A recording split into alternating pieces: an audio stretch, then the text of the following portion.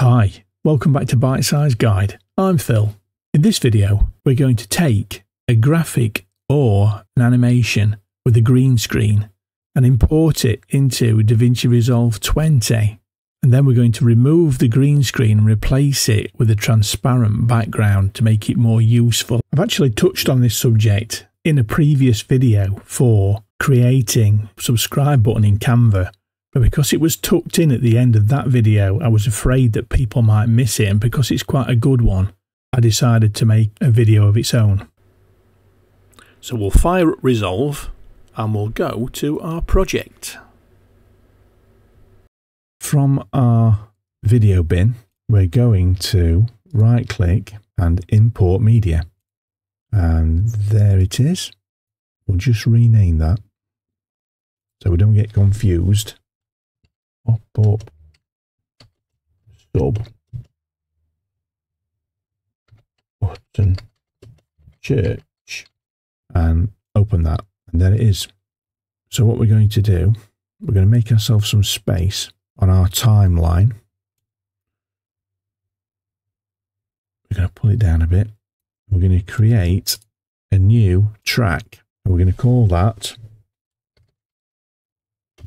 pop up subscribe. So I'll pop up subscribe, and what we'll do, we'll find an appropriate place to put our button. Doesn't really matter in this circumstance, it's just for and we'll drop it in just there. So we'll play it.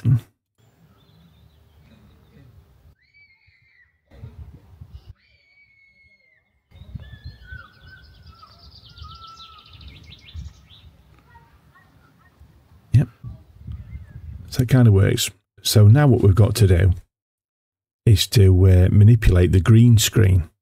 So what we're going to do, get the playhead and drag it over the top of our button and highlight it. And then what we're going to do is go into our Fusion page. Click on that. And what we want to do is add an effect called Delta Keyer. So if we go up to effects and in the search type in Delta Keyer, there it is, and we click on that and that adds that effect. And over here is the inspector for the Delta Keyer effect. So what we want to do, make sure that key is highlighted, and on background color we want to click on that, and it pops up a color wheel.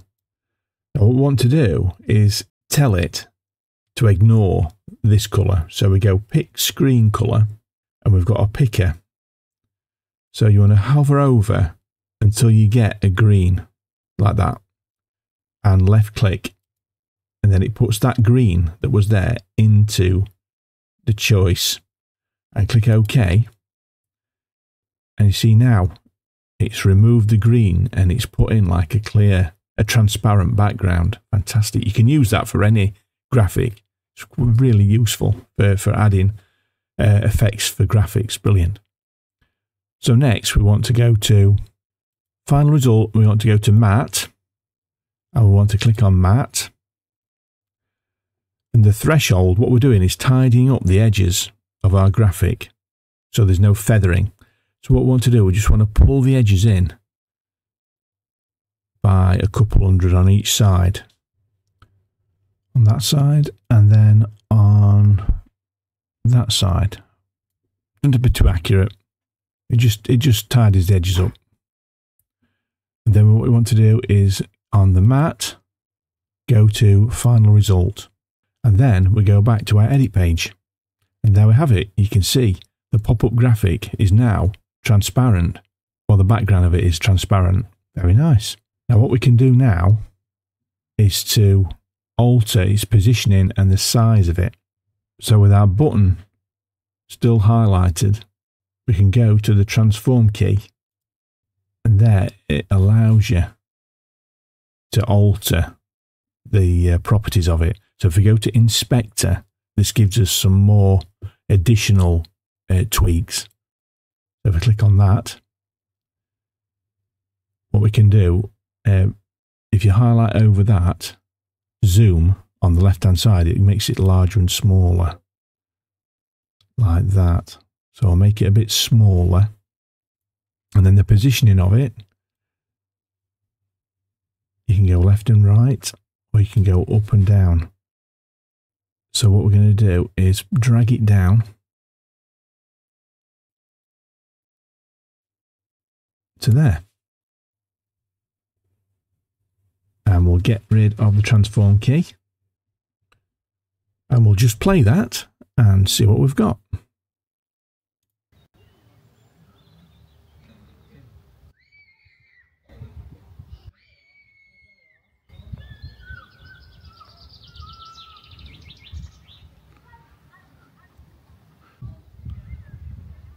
Very nice. A custom made like and subscribe button. Now obviously if you use your imagination with that, the techniques we've used today could be adopted to other graphics, especially when removing the background. Very useful.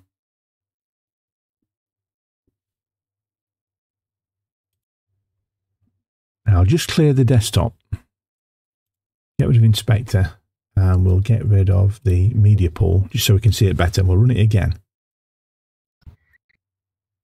Just have a second opinion.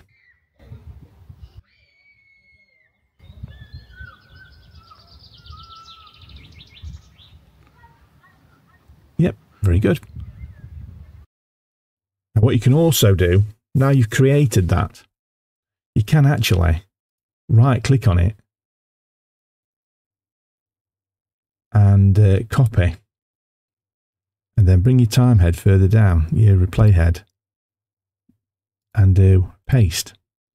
You've got another one.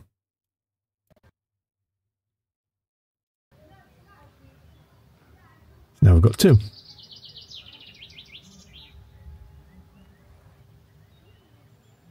And of course, like any video, basically that's what it is. You can drag it about. So you can move it to wherever you want. Fantastic. If you found this video useful, please give us a thumbs up and click on subscribe. And also, please leave a comment. The more comments we get, the more improvements we can make to these videos, and the better and more useful they'll be to people in the future. I'm Phil, and this is Bite Size Guide. Thanks very much for watching, and we'll see you next time.